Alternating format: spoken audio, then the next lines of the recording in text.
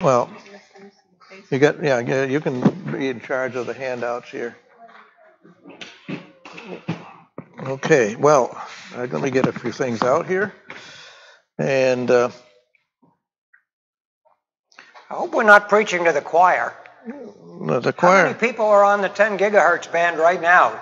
Raise your hand, Mickey. Now, right now, she's sitting here. 25%. Good. Well, we have 75% to convince, right? I had one of those old icons that you got there. Did you? Oh yeah, that was quite a while ago. How stable is that? Oh, another live one. Not too bad. Lots of seats. It's not too Sit bad. up front. Is it synthesized? Don't be shy. No, it wasn't synthesized. That's what I It's a crystal VXO, variable crystal oscillator with a capacitor. And so the crystal actually tunes a couple hundred kilohertz at the 2-meter band or close to it. And you have to have 200 kc band segments. So you need different crystals. So one crystal will go from 144.0 to 146.0 and so on. So that's about all you can get out of a crystal. In fact, that's quite a bit. Well, I guess you can hear us. Chip and I, how long have we known each other? 50 plus years? Probably close to half a century. I'd say at least a half a century. We're old. We're old. I'm And old. I He's don't young. say you look it. So anyways, we kind of met on the air, I think, in the VHF contest or something. And Chip was in southern Vermont, I think, and I forget where I was. I grew up in the area in Henniker and Concord and so on. So several years ago, we decided we were going to do a Chip and Dale Award. This is a copy of the Chip and Dale. This is a very rare thing. Not too many people have these. Probably because I'll pass this. This is a copy, and you notice it definitely says sample, so you can't cheat. It's either that not too many people think it's a around. valuable thing, or there's just not many people know about it. But we didn't want to make it so easy that anybody could get one, but you also didn't want to make it so that nobody could get one. So in order to get the award, you have to work both Chip and myself on 6 bands each. Doesn't matter what they are. They could be HF, VHF, or some combination. Could even be light for all I care. And I will write down the bands and the date. I don't need the QSL cards. The bands and the date on the award, and they're numbered. We've only given out about a dozen of these things. So anyways, if you like to collect wallpaper, this is your chance to get another award to shingle your shack with. Chip and I often are on Tuesday and or Thursday on 80 meters. So you can get a hold of us then. We have a net at 9:30 to 10. I usually don't check in till 9:45 or 10 minutes to 10. Very informal, bunch of VHF people. So if you have 80 meters, the frequency is 3860. Tuesday, 9:30 to 10, or Thursday, sometimes neither, sometimes both. And if you get a hold of us, we might be convinced to work us on some other HF band that you can do. But you're most likely to catch us in VHF contests and where else? Any place. Chip's a real good DXer, so you might run into him. So there's the award. So I made a handout. I left a few things off, but that's okay. I see this band, this 10 gigahertz band, is an important one for us to hang on to. What we're doing is a drop in the bucket because the band is 500 megahertz wide. It's got more spectrum than all of the VHF and UHF bands put together. But how many people actually use it? Not too many. And what we do is we use a very small part of that 500 megahertz, probably less than 100 kc out of it. So that's not very much. And as Fred said, I think the future to hanging on these bands is going to be a lot of digital stuff and things that the average ham is going to be able to do every day and not just a few times a year that we do contests. Now, that said, I got into this stuff, probably you did at the same time, in the late 70s, early 80s. I think for me it was the 80s, mid-80s. Yeah. And I started out with these things called gunplexers.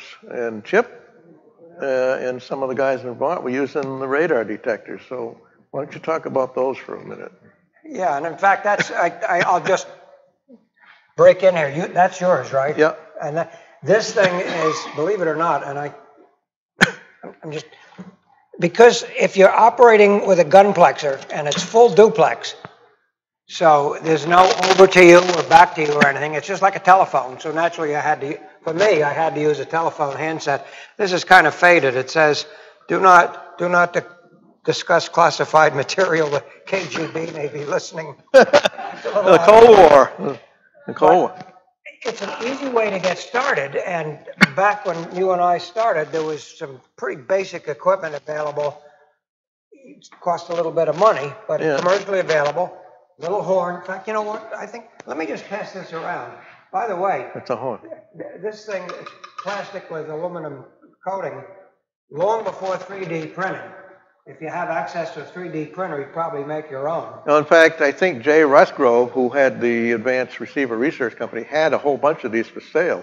And they're like $5 at the flea market. He was trying to sell them all. So if you want to get one of these horns. 17 dB gain, so it's got a heck of a lot of gain. And I don't know what your best DX is, but mine was you. Thing here. Oh. Now, mind you, it's wideband FM. It's pretty much line of sight.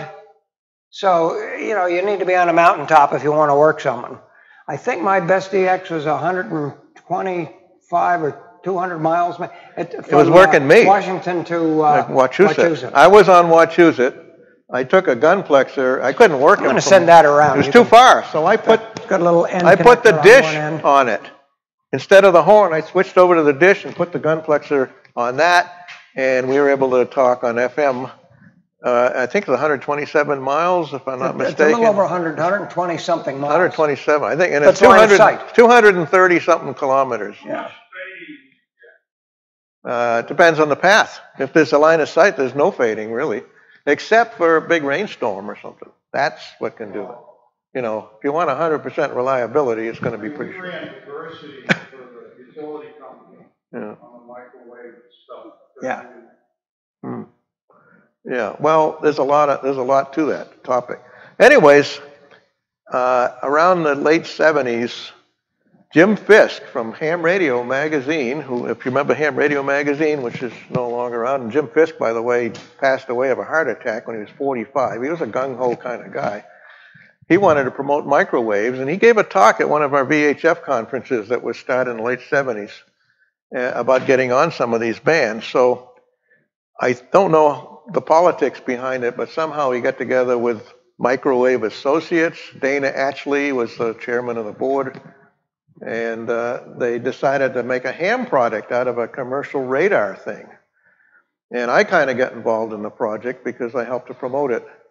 So the unit was nicknamed the Gunplexer because it was using a gun, G-U-N-N diode. I think John Gunn was the inventor of the diode.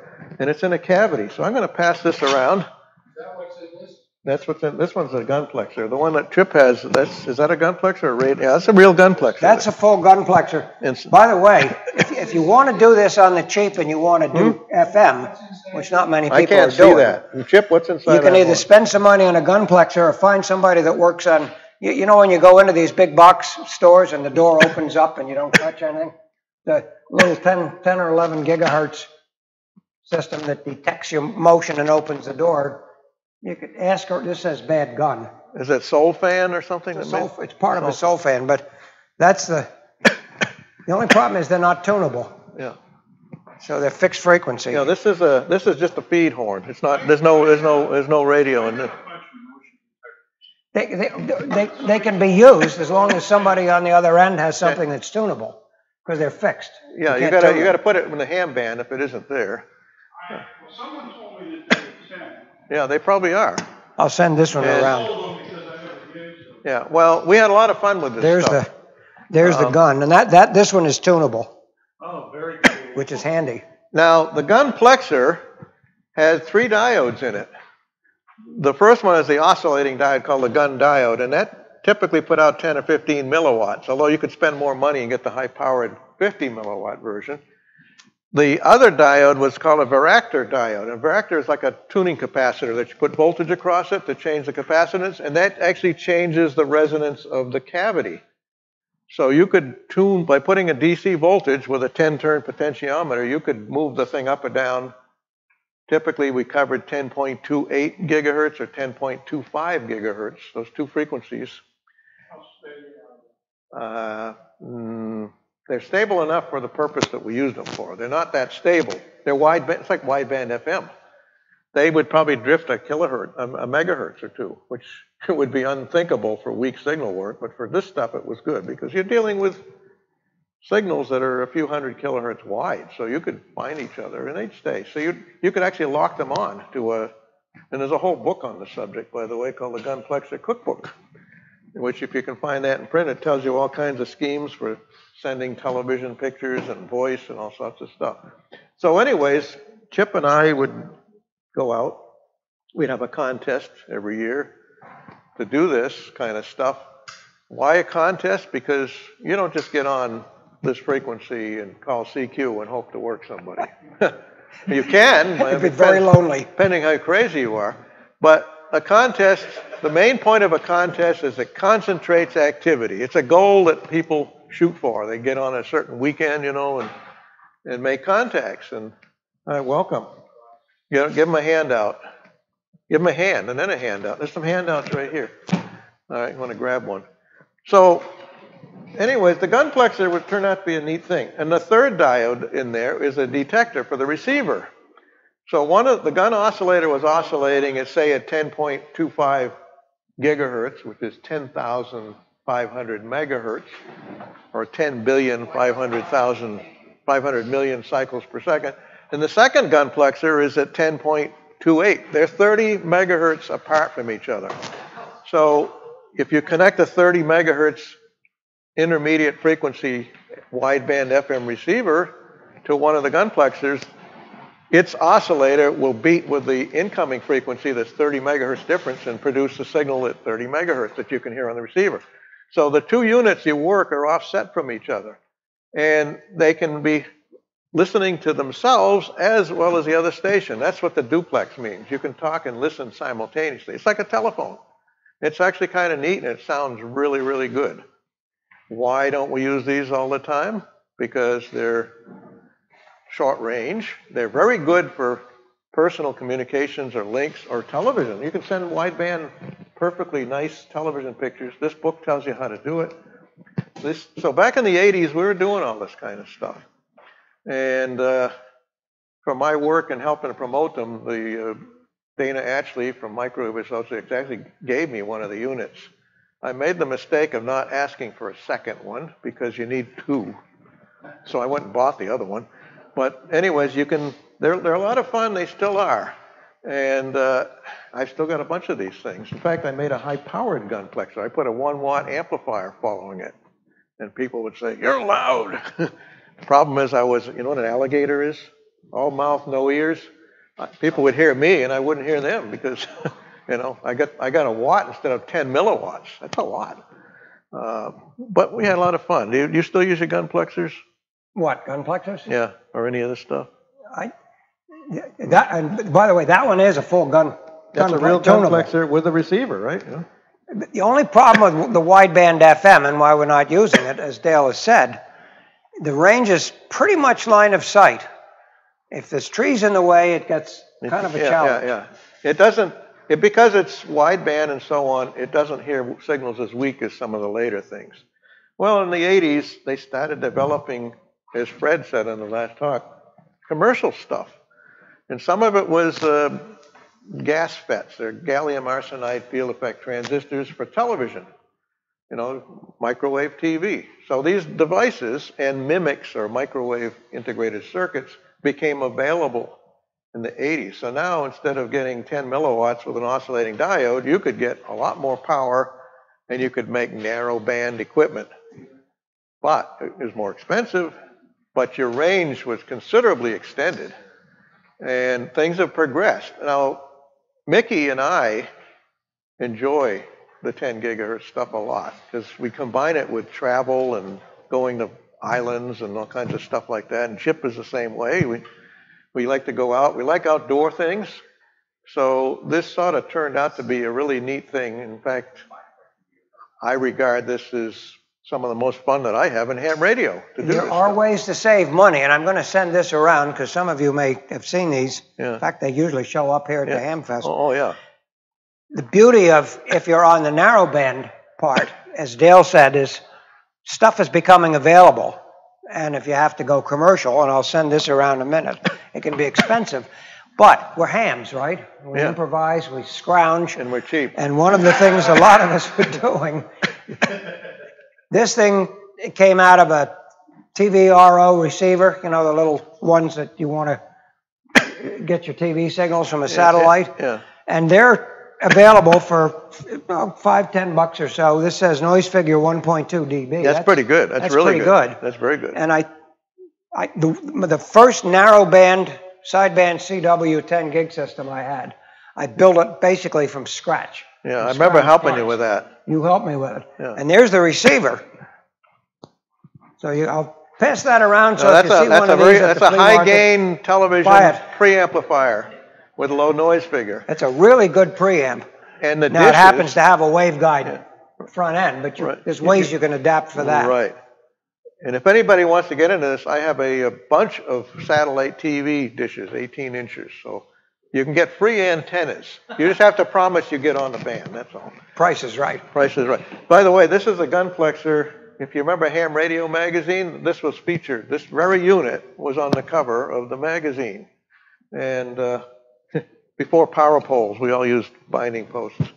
This is a complete 30 megahertz receiver and a Gunplexer and so on. And I got it calibration, so you can use the turns counter dial to get the voltage on the varactor right and so on. So we've made a lot of contacts. My best DX is working chip, like we say, from Mount Washington to Wachusett. And I did it by putting a dish at my end instead of the horn. Horn to horn, you can go, what, 40 miles maybe? 40 or 50 miles. Something like that. Beyond that, in Massachusetts. yeah, and it's 127 miles, I think, or 200 and something kilometers. I think the one I did, and I can't remember, it was one of your friends, I think, that I worked. I had an 18-inch dish. Yeah. Again, surplus. I found it for probably $5 or $10, and I think he was using a horn. Probably was. So, fast forward. I got a diode mixer and an oscillator. Now, we went to transverters. A transverter is a transmit-receive converter. And it converts one frequency to another. It's a heterodyne thing. It mixes two frequencies. And the frequency of choice now for the weak signal stuff is 10,368 megahertz, or 10.368 gigahertz. Why that frequency? It's harmonically related to some of the other microwave bands, like 1296 and 3456, which we no longer have, and so on. And so they try to make these frequencies harmonically related so you can find each other. You got to remember, this band goes from 10.0 to 10.5 gigahertz, and we're only in one little tiny part, 10.368. Higher frequency than the Gunplexers. Is that frequency that you're in typical of the people that are doing this? In the United States. I don't know about the rest of the world, but that's true. We try to center it right around there so that most people that I know use a 144 megahertz, a 2-meter radio. So 144 megahertz on your dial, like this old ICOM 202, is 10368.0. And 144.200 is 10368.200. So they sort of standardized that 10368.100 would be where we'd sort of hang out. And I try to move lower than that, and W1GHZ tries to move higher than that, so we don't, believe it or not, interfere with each other. So it's a very narrow part of the whole thing, and you can't just find each other randomly. And if you try to tune into something like that with a Gunplexer, the drift would make the signal unreadable. We're trying to read down to cycles now instead of hundreds of kilohertz. So how do you get extended range with this equipment? The bandwidth is narrowed. And if you could narrow the bandwidth by a factor of 100, if you go, say, from 200 kilohertz bandwidth to 2 kilohertz bandwidth, you can get a sideband signal through, but the noise goes down by a factor of 100, 20 dB. You can hear a 20 dB weaker signal from that alone. And with the new field effect transistors, we can up our power and run more than 10 milliwatts. When I started out with the sideband stuff, I just had a diode mixer with 1/10 of a milliwatt, and I was working further than I could with a gunplexer. That was an eye-opener. So I pursued it, and transverters became available. There was an English kit called G4DDK, and I incorporated one of those into one of my homemade rigs, which is right here. And I put a 1-watt amplifier. I don't know if I want to pass this around. I'll just leave it here so you can look at it because it's sort of delicate. Got a homemade preamplifier. It's got a fancy filter because you remember you're mixing a crystal oscillator multiplied 96 times because they don't make crystals at 10 gigs. But they do make them around 100 megahertz overtones, and at 96 times, it comes out at 10,224. And if you add 10,224 to 144 megahertz on your 2 meters, you get 10,368, which we want. You can also get 10,224 minus 144. You don't want that. That's called the image frequency. So you filter it out. Here's the filter. So there's all this fancy stuff. There's a relay, and I put a surplus tuned 1-watt amplifier while following it. That put me in the big leagues. So there's it's full of dust from the corroded rubber in the little case here. I'm going to leave this here. I'll pass mine around for you. Now, Dale does it the hard way. He pretty much builds things from scratch, with scratch, without scratch. Not totally. If that makes any sense. Yeah, but I will pass around this other one. This is another one. I got this military surplus case, and I said, I'm going to build a transverter in that. And this is a homemade 10 gig rig, which I used to put up on my tower before a contest. I'd hang it up with shoestring and put a bag over it. And I'd have it up behind a dish like that, up 40 feet. And it's homemade. And it puts out about 3/4 of a watt. I think Mickey used this thing once or twice. I'll send this around. Now, I did it the easy way. I just wrote a lot of checks and used my credit card. Just don't drop it. The long narrow thing is the 10 gigahertz transverter. 144 megahertz goes in, 10 gigahertz comes out at about 100 milliwatts. You could use it by itself, and you could certainly make contacts with a No, that's a DB6NT. DB6NT, it's German. Then I went and bought a DL2AM, I think. Yeah, he made the power amp. It's a 5-watt amplifier, and there's a little fancy preamplifier. Yeah, you got a nice setup. And a relay. Yeah. And the hardest part, some of you here may be old enough to remember Tetris. Remember the computer game where you had to match things? And well, this was my Tetris project for about an hour, trying to get everything in this little box. Yeah. And it just sort of fit. I had to grind a little part of the cover off to make it go. But it's a complete 10 gigahertz, 5-watt system. And all you need is 12 volts to come in. You need your IF to come in for 2 meters, and out comes 5 watts. That's what I work you with, right? Yeah. Oh, yeah. Well, he's loud. We'll send that around. Now, what kind of range are we getting with this stuff? We've been going up in power as time went on. I mean, I thought it was the greatest thing to get to a watt. I dreamt of that for years, and then it finally got to a watt, and of course, human nature says whatever you do isn't good enough. So I decided to go to 10 watts, and I did not bring that rig with me. The 10-watt rig. But that's pretty high power on 10 gigs. There is one guy, N9ZL, and probably others, who has something like 40 watts and a 4-foot dish. And he's loud. But he's down, and that's a long way. But this is a rig like Chip has, a DB6NT. Now, the problem with these older versions is that the frequency of the crystal would drift because it would get hot when you went to transmit. And then it would cool off, so the crystal would cycle up and down. You kind of have to follow each other up and down the band. Sound familiar? That sounds like mine. So, according to W1FKF, you can help to stabilize it by heat sinking it. The reason is that there are 9-volt regulators and stuff soldered onto the sidewalls, and if you can get rid of the heat from those, that helps. And then there's also a little thing you can clip onto the crystal to help stabilize the temperature, which I did. So all of those things help to improve it. So this is a DB6NT. Now this is a complete unit, including the antenna. And where's the antenna? Anybody see the antenna? The SMA connector looks like a ground plane. at this frequency. It's very close to being a quarter wave in radius. And the probe is actually more than a quarter wave. I didn't want to cut it. How far will this work? Anybody, any guesses? Just this alone. You're on the right track. 100 miles. Over 100.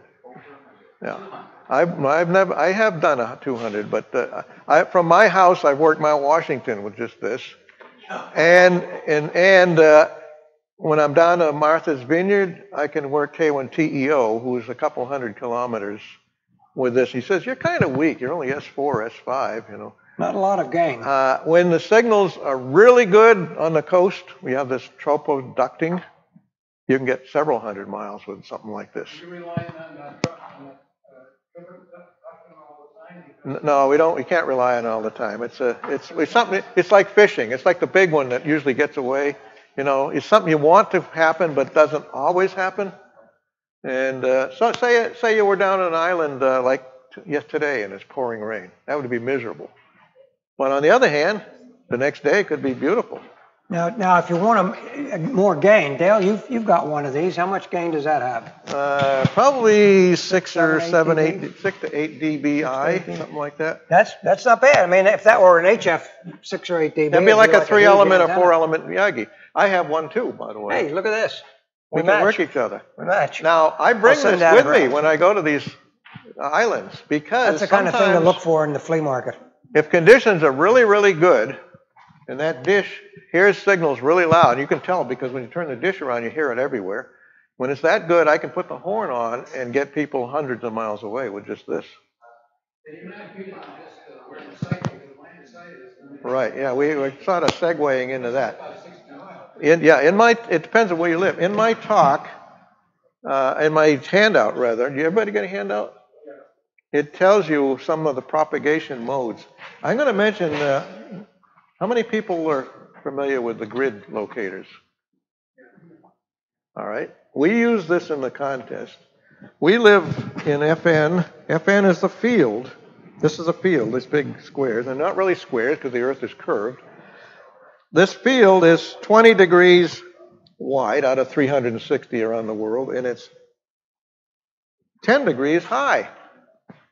Right? That's almost 700 miles high and probably 100 miles wide is that field. 1,000 miles wide and 700 miles high. Within the field are divided a 10 by 10 grid of numbers, starting with 0, 0 in the corner to 99 at the top. So we're in FN 43, so we're kind of like down here somewhere, right? FN 43. So it's 2 letters, 2 numbers.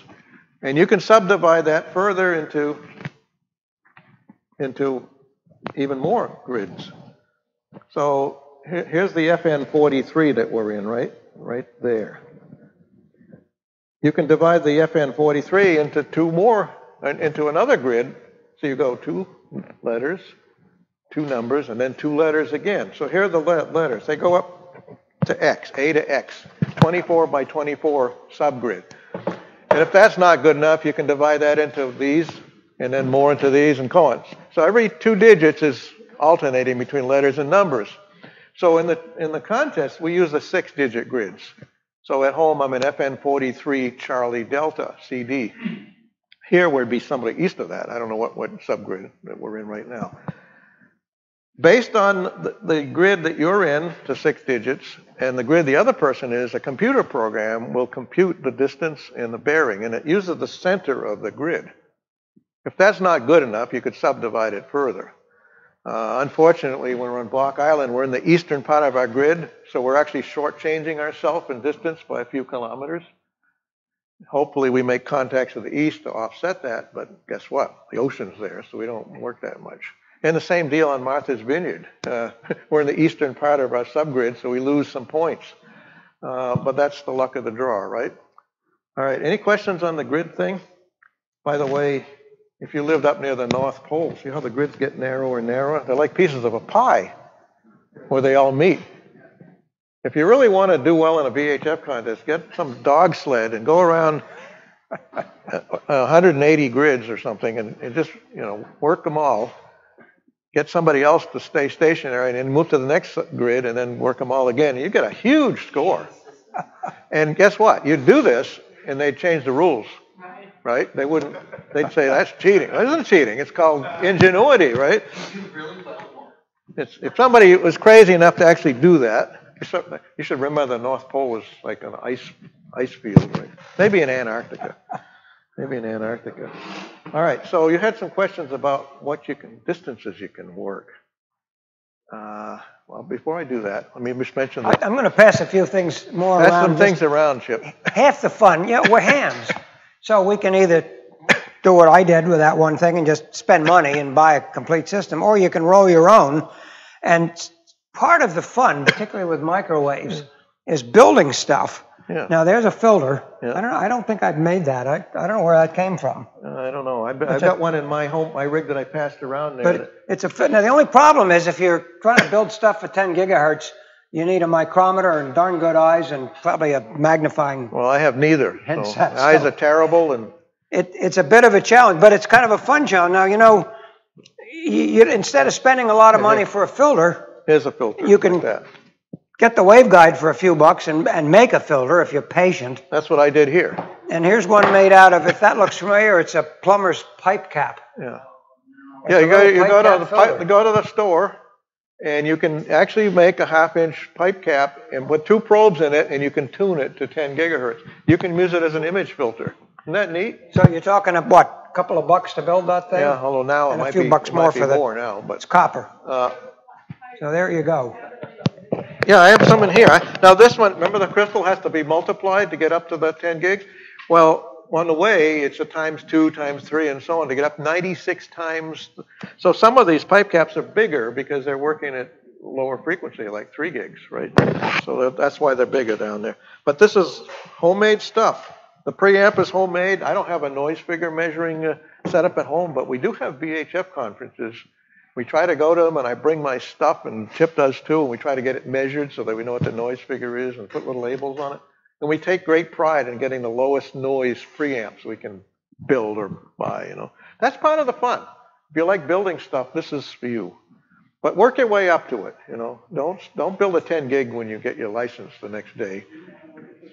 Yeah. So are these filters sharp edge filters, like a whipping filter? They're bandpass filters, and they're solder sharp. The more screws and tuning things you have, the sharper the skirts on the filter.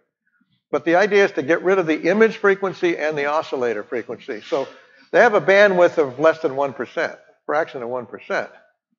You want to get rid of the 2 unwanted frequencies, the oscillator feed through and the image that's the 144 megahertz below the LO, just like any heterodyne receiver. Some people, by the way, don't use 2-meter IF like this. They use a 432 IF, which is actually better because it's easier to filter out. But most people I know use 144. And you don't get interference if you have 432 IF with a guy next to you who's using a 2-meter liaison. We use 2 meters to find people to work. You don't just get on 10 gigs and call CQ. Well, you can, but you shouldn't. But you raise people on 144.260 sideband, but unfortunately that's in the same band as the IF, so they might interfere. That is a problem. Let me show you the antennas here. I use thank you. a 2-foot dish at home. Thank you. And when I go portable, and this is not the same tripod as we bring to the islands now. We've all learned that when you go to some place like that, you have things called wind and rain. And a tripod is a wind catcher with a dish on it. It can blow over. So this picture on the cover of QST has this actual setup right here. This was 25 years ago that was taken. What do you think the gain of this dish is? How much gain does it have? Anybody get it? Anybody want to guess besides Mickey, who probably knows? Hint, you can look at your data sheet if you really want to. Yeah, there's a way. Or you can look at the bottom of your sheet and it tells you what a 2-foot dish has for gain. Anybody? 30 what's dBi? It's decibels of isotropic. In other words, compared to something that radiates equally in all directions like a sphere, this has a gain of 2,000 or 33 dB compared to that. So gain isn't magic. You don't get something for nothing. it takes signals away from all the directions you don't want and it makes it 2,000 times stronger in this direction, but it has to rob it from every other place. So that's a fairly sharp aiming antenna. You have to be within a couple of degrees if the signal's reasonably loud. And if it's really weak, you want to be within plus or minus 1 degree. So we put a calibration little dial on here with degrees on it. So when you set up, you kind of initially have to calculate or calibrate it. And you can do it by listening to a beacon and then moving the thing so it's that number of degrees that you know the beacon is, or you can use the sun, the shadow of the sun on the feed, which is what I do in the morning when the sun's rising in September and you have near the equinox, it's going to go up at 90 degrees. And I'm usually within a degree of that. So there are different ways of doing it. You also have to worry about the elevation. Not only the azimuth, but the elevation. That's got to be within a degree or so. So if you miss one of those things, you won't find each other. And the other guy's got to do the same thing. So, it's two people that could miss each other in the dark. Huh? There's probably the ones that we can usually listen to, 4 or 5 maybe? Maybe, yeah. When I'm on the islands, I think I can easily get 4 or 5. Yeah. And if I can't get the 4 or 5, it's because conditions are lousy, which could happen. And those beacons are a long ways away. I mean, Mount Washington is off the air. Probably forever. But yeah, because they took it down, and I think it's at W1FKF's house. There's one on Mount Mansfield. That's a long ways from us on Martha's Vineyard to here. Who's maintaining it? N1GHZ has some of them. There's somebody in Connecticut has one. Mount Greylock, it's got K2CBA's call. He just passed away this past, so I don't know who's in charge of that. I could probably find out. The pack rats have a beacon. The pack rats have a beacon. I usually don't hear it. That's a long, conditions have to be good to hear that. That's a long ways away. But before 9/11, there was a beacon on the World Trade Center. Right, I remember hearing that. I can remember hearing it from Block Island. Now that's what, it's several hundred miles. Yeah, it's about. It was so loud, you could hear it with something like this. Yeah. Because there was some enhancement, tropospheric enhancement. Yeah, I remember hearing that one. Yeah. So and it wasn't that stable. It kind of drifted a little bit. But there's one in New Hampshire that you can hear probably from here. It's WA1VVH, Harry, down in Pepperell, Mass. He's right not far from Nashville, New Hampshire. That is so loud at my house. I've got a 100-foot tower with a 2-foot dish. I can disconnect the BNC cable from the back of my transverter and hold it like that far away and still hear it leaking through the air on 2 meters. Now that's loud, very loud. Now, if you like to go backpacking, this stuff is kind of fun, but you may not want to carry something like this around. So, and the horn is good to have, but if you want something intermediate, this is a surplus patch antenna. It's like a whole bunch of little circuit board array of dipoles. So if you pick the inside of there, this has a gain of maybe 24 dBi. Sort of in between a horn and a dish. Gunplex is what, 17 dB? 17. 17. The little horn is probably 7 or 8 dB, I or less. And so that's kind of intermediate. So you can pack this and put it in a backpack because it doesn't have depth to it. A big horn that's equivalent to this is going to be deep. So you're going to figure out what you want to carry with you. But I like playing with stuff, so we try. You can. I mean, like we say beam forming. Is that what you said? Yes. Just tell me what you mean by that. Well, it's like phasing. Yeah, well, it's already done in there. I mean, I could, the inside of this thing is a circuit board with a bunch of etched lines, microstrip lines going to each one, so they're all in phase with each other. And it's made to work at 10 gigs, but I mean, you could take another one of these patch antennas and combine it and do your own, get a bigger antenna, but to me, it's not worth the effort. So, but there's loss in the coax lines and so on, so I don't think it's as efficient as a dish of its same size, but it doesn't have as much mass and volume, so it's a nice compromise for something in the 20-something dB range. Well, the good news is antennas are relatively easy to come by. Yeah, they are. And like I say, a lot of us use the satellite TV antenna. You're a ham. The word free should mean something. I have about a dozen at least of these 18-inch satellite antennas that were given to me by a satellite TV company. And I said, I'll give them out to people. So the offer is there. Get a hold of me if you want to come by. I'll give you a dish. How's that? When you say they give them out to you, they don't charge it? They did not charge me because there were surplus dishes they had. I'll tell you, there were some really good deals. There was a furniture store in Barry, Vermont. It went out of business. And I can remember going in there and seeing these kind of Art Deco lights. Gee, that looks a little bit like a parabolic dish. And I think I bought, what, 5 or 6? I sold a bunch here. Yeah. They're 30-inch dishes, and they were like nice. 15 or 20 bucks a piece. You know, I had to buy the whole light, throw the light fixture away, and save the dish. Well, this book here, this guy Richardson, he used snow coasters. Remember the snow sleds that you could slide down? All right, he used those for dishes. And they were 30 inches or so. They're not perfect parabolas. That's back when they were made out of aluminum. Now they're all plastic. Yeah. That's another thing you can do is you can use a Fresnel lens. Now, a Fresnel lens at 10 gigs is kind of big, and the gratings would be kind of big. But you could do things like that. In fact, Paul Wade made a lens antenna out of styrofoam and aluminum foil. Remember those? And he stuck them in front of these horns and increased the gain several dB. And I tried that myself. W1GHZ is Paul. He's a neighbor of mine. Yeah, he's a neighbor of You Chip. can tell from his call sign where his interest lies. Yeah, and he writes the microwave column in QST. It's every other month. It's mentioned in the handout, by the way. He's a good source. Yeah, and he has an antenna handbook that you can look up. It's mentioned on here. And it's got all kinds of ideas from himself and other people about all kinds of stuff like that. So this is experimenter's paradise, this stuff. Now, you do a lot of the microwave that you do a whole bunch of things. I do. I do HF, and so does Chip.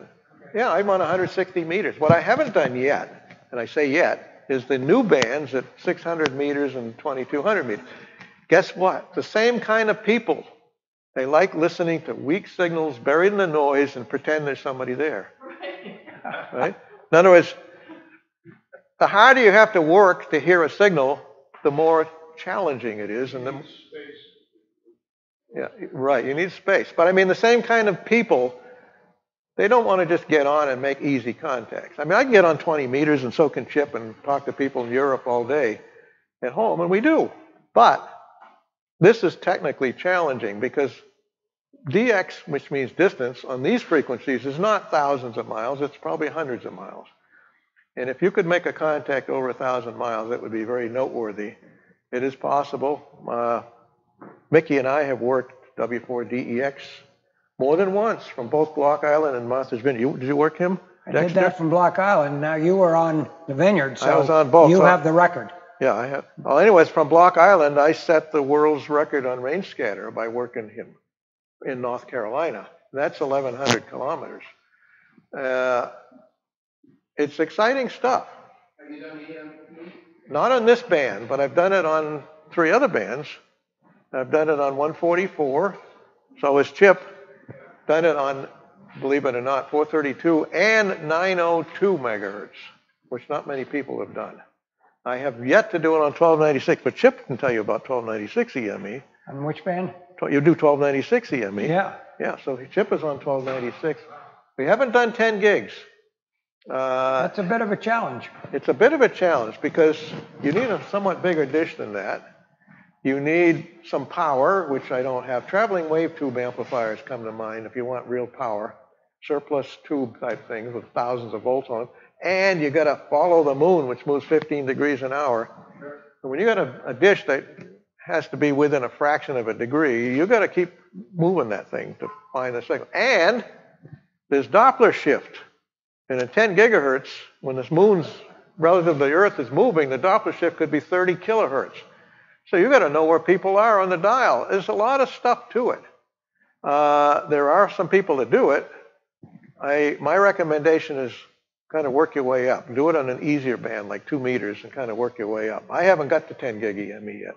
Not that I don't want to, but will I be alive long enough to do all the things I want to do? But you know, Dale, there's something for everybody. Yep. I mean, if you want to get started simple and easy, you can do a wideband gunplexer.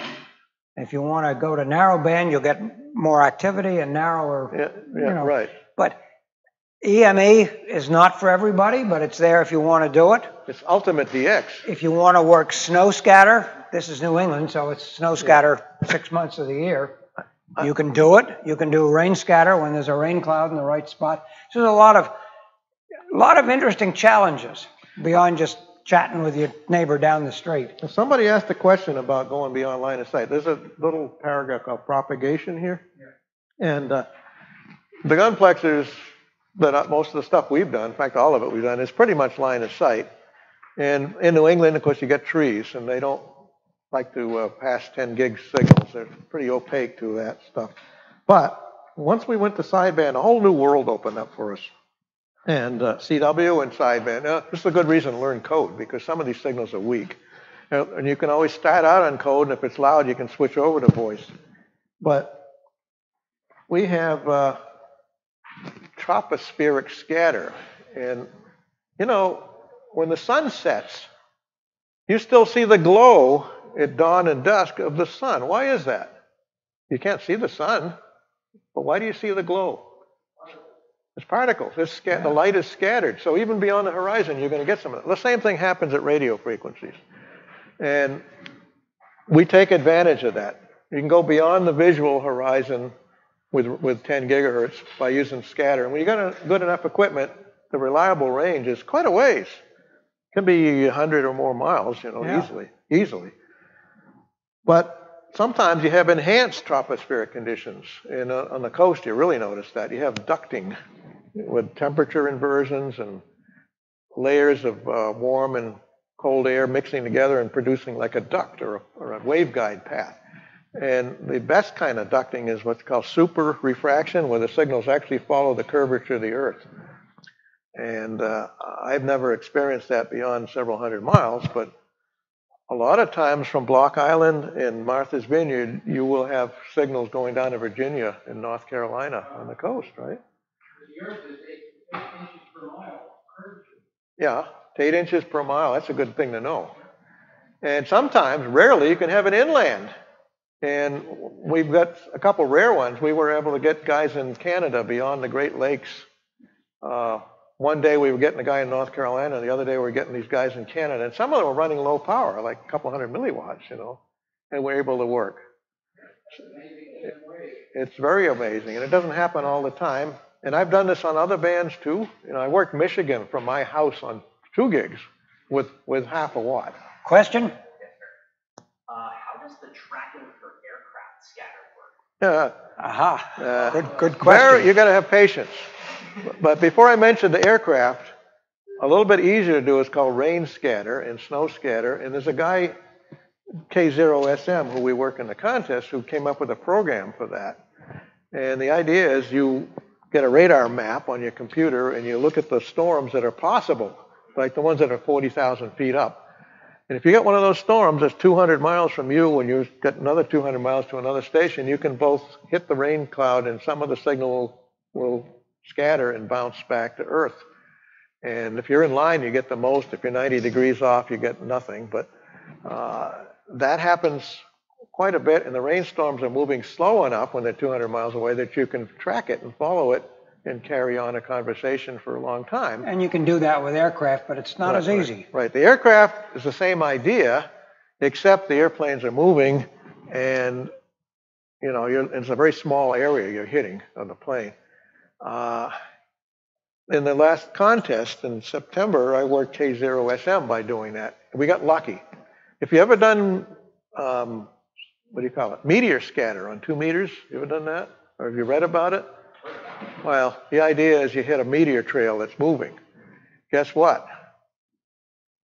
You got to be pretty fast, because these planes could be right above the horizon 200 miles away for a matter of seconds and then go away.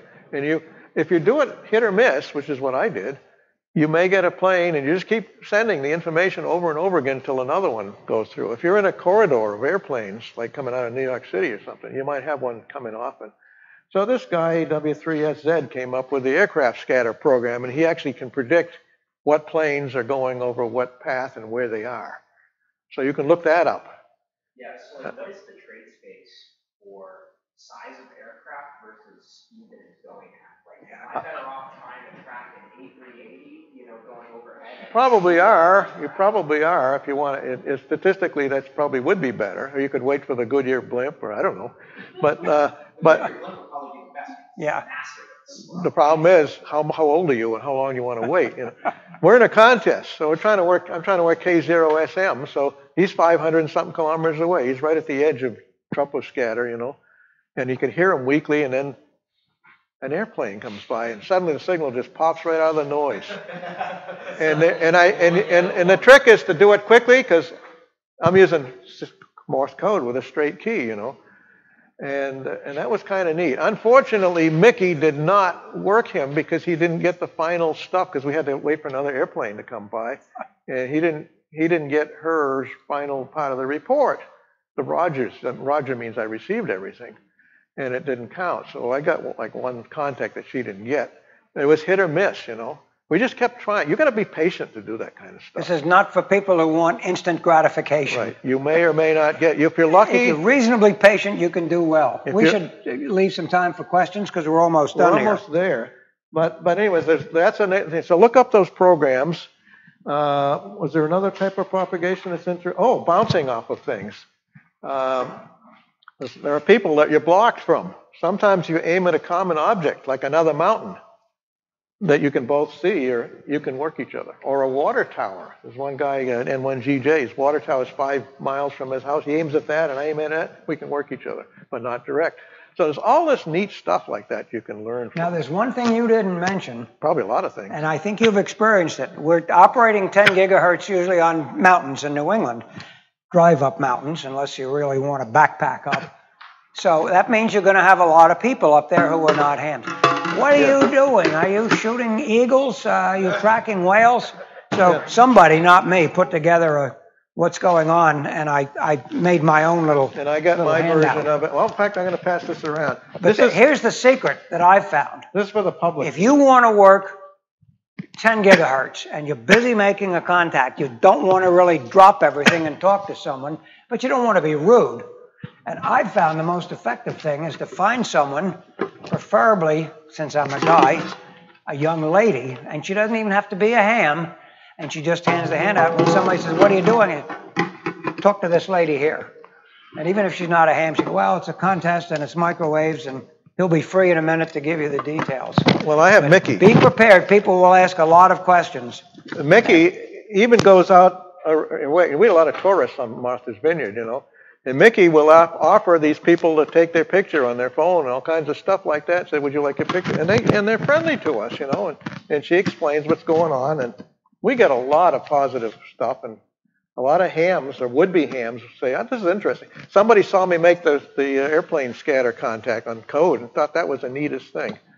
So the lighthouse people are looking forward to seeing us again next year. Now that makes you feel good when something like that happens. It's a positive ham radio thing. Any more questions here? We'll stick around. I'm not going to pass this whole book around, but there are pictures here from some of my operations, not just microwave. And yes, I did send a letter to myself. The house with all the antennas in Cabot, Vermont. And it was in my mailbox when I got home. I have a very friendly postman. All right. All right. We'd be delighted to see some of you on any microwave band, but think of 10 gigahertz. It's kind of fun. Yeah, and talk to Dale. He'll tell you how to get on the band. Anybody got my gunplexer? It's back here, maybe. All right. Thank you. Thank you. You're welcome. We need people on these bands. Use it or lose it. Thanks. Yeah. All righty.